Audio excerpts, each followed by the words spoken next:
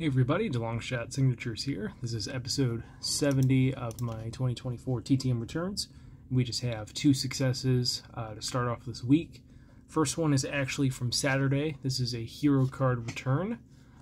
Given all of the changes that this team has undergone this year so far, it makes sense to only get two, but it's two good ones. This is two signed hero cards received in 89 days from IndyCar team Arrow McLaren. Got back an Alexander Rossi and a Pato O'Ward hero card. I think I already got a Pato one signed at the full field signing, and then wasn't able to get Rossi on his hero card, so to be able to get it this way is really nice. They're typically a three-card team. They did have David Malukas signed on early in the year. He was, of course, let go after his wrist injury partway through the season.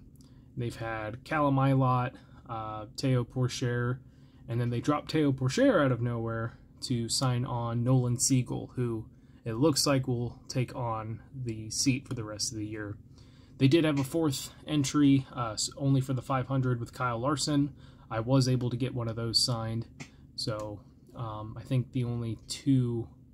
I think I got Callum Ilott at the full field session, so I think the only one I would be missing would be Teo Pourchaire if they ended up making a hero card for him. But pretty cool to get that. The other one is a baseball return.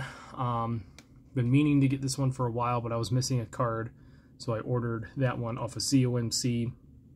Got it back 2 of 2 in 14 days. A little bit disappointing because this was a $10 fee per. This is former MLB player Kurt Ford. Not the greatest signature there. Not a super big name player by any means. I think he played for 5 seasons. 4th round pick. You know, did play in the MLB, and then also managed later on. Don't know exactly at what levels, but I think he was a manager / head coach for a Woodbat collegiate team.